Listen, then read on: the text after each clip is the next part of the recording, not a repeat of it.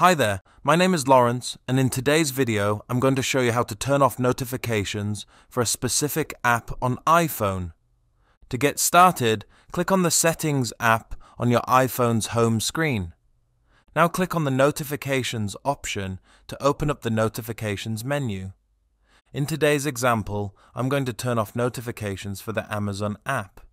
To do this, just scroll down the list of apps to select the one in which you wish to turn notifications for. I'm going to select Amazon. You'll now be taken to the notification settings page for the specific application you clicked on. To turn off notifications for the app, click on the Allow Notifications slider button to turn off the notifications.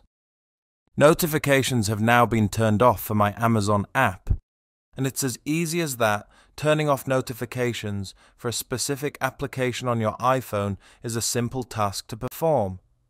If you like this video, please give it a thumbs up, and if you'd like to see more videos like this, then please subscribe.